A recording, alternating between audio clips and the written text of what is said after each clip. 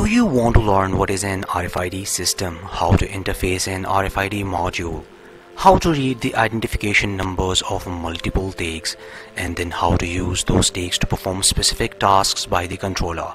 Then watch this tutorial from start to the very end. Let's get started. This is the MFRC522 RFID module that we will be using today. RFID means a radio frequency identification. RFID uses electromagnetic fields to transfer data over short distances. You can use an RFID system to open a door. It can be used to make a student attendance system. It can be used to control a machine. It can be used in cars and bikes for anti-theft protection. In upcoming tutorials, we will be using RFID system in so many different projects. For example, number 1, door opening system. Number 2, product inquiry system. Number 3, students attendance system. Number 4, car and bike anti-theft system. Number 5, electrical loads controlling. Number 6, hotel room management, and much more. As this is my first video on RFID system, so in today's episode we will cover only the basics like RFID module pinouts, SPI bus explanation, interfacing, how to read tags, and then how to use them using Arduino programming. Watch this tutorial completely as we will be using the same RFID module and tags in upcoming tutorials. So first of all, let's start with its pinouts. The first pin is the VCC, and this will be connected with 3.3 volt of the Arduino. Pin number 2 is the RST or reset. Pin number 3 is the ground, while the MISO pin, MOSI pin, SCK pin, and NSS pin. These 4 pins are the SPI pins and will be connected with the Arduino SPI pins. In Arduino, the SPI pins are pin number 13 is the SCK, pin number 12 is the MISO, pin number 11 is the MOSI, and pin number 10 is the SS. What is SPI? SPI stands for Serial Peripheral Interface. It is a synchronous serial data bus. Data can travel in both directions at the same time, as opposed to, for example, the I2C bus that cannot do so. To allow synchronous data transmission, the SPI bus uses 4 wires. They are called MOSI, Master Out, Slave In. This line carries data from our Arduino to the SPI controlled devices. MISO, Master In, Slave Out. This line carries data from the SPI controlled devices back to the Arduino. SS, Slave Select. This line tells the device on the bus we wish to communicate with it. Each SPI device needs a unique SS line back to the Arduino. SCK, Serial Clock. While the last pin IRQ is not used.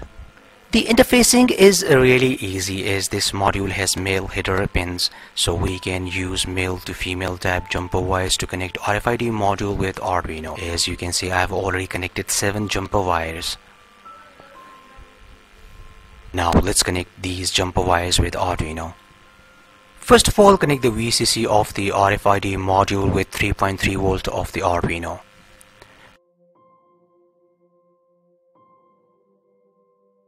Now connect the reset pin of the RFID module with pin number 9 of the Arduino.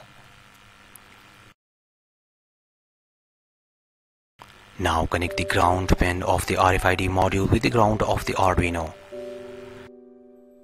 Now connect the MISO pin of the RFID module with pin 12 of the Arduino.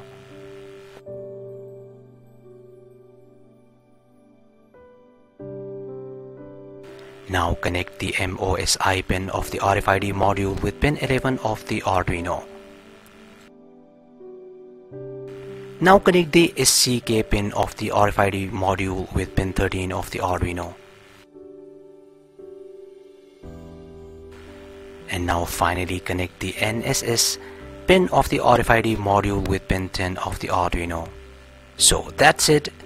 The interfacing is completed. This is the program written for finding the identity number of RFID tags. Before you can control anything using RFID system, first you need to find out the identity number of each tag, and then you can use that identity number to identify an RFID tag to control anything you want. I will provide a link in the description from where you can download this code. As I told you that this RFID module communicates with the controller using SPI bus. In Arduino and Mega, the SPI pins are different. If you are using Arduino, then connect the pins in the same way as I connected. But if you want to use Mega, then connect RST with pin 5, SS with pin 53, MOSI with pin 51, MISO with pin 50, and SCK with pin 52. Before you start the programming, first of all, make sure that you download these two libraries. You can download these libraries from GitHub. After you download the necessary folders, then simply copy and paste them into the Arduino's libraries folder. As you can see, I already downloaded these two libraries. So now, as you can see, this is a small program written to find the identity number of the tags. You can find this code in the MFRC522 examples folder, or you can copy this code from my blog page. Link given in description. Let's upload this code by clicking on the upload button and wait for a while.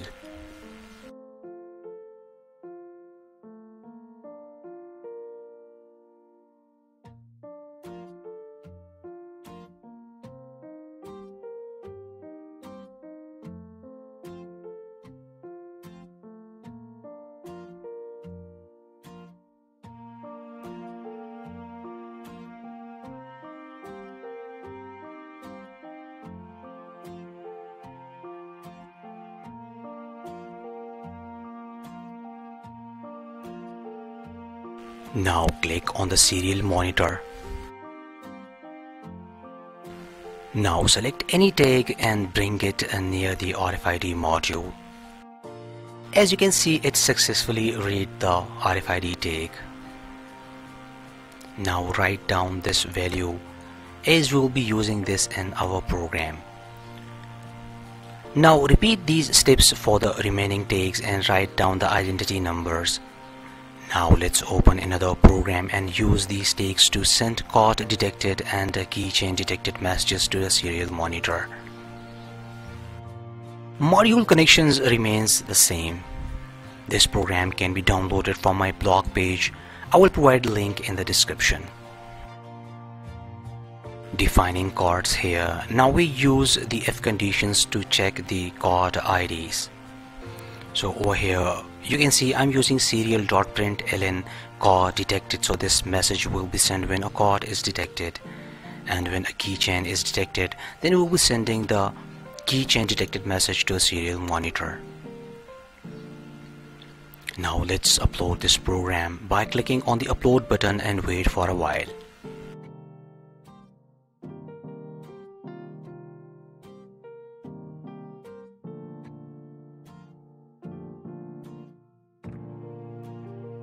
Now click on the serial monitor.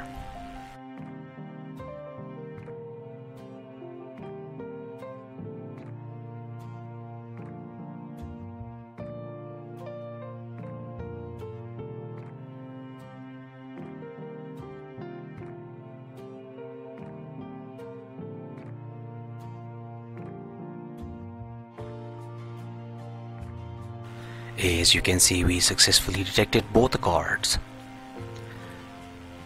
I hope you liked today's episode. Like and share this video with your friends. See you in next episode, and thanks for watching.